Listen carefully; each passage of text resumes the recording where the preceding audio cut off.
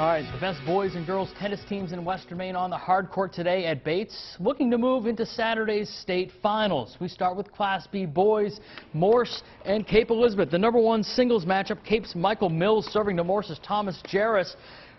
Mills with the power game, a beautiful winner right there. He won his match in straight sets. #2 doubles, Connor Sullivan and Jimmy Salerno in the near court for Cape. They win. Cape advances to the state finals with a 4-1 win. Girls matchup in Class B, #1 Lincoln Academy, #2 Greeley. That's Greeley sophomore Catherine Perry in the far court, and Lincoln's Chris Garcia, #2 singles. Perry, a nice winner here. Perry prevails in 3 sets. Greeley wins 4-1. They face MDI in the state final on Saturday at Lewiston High. Here are your matchups for the state championships.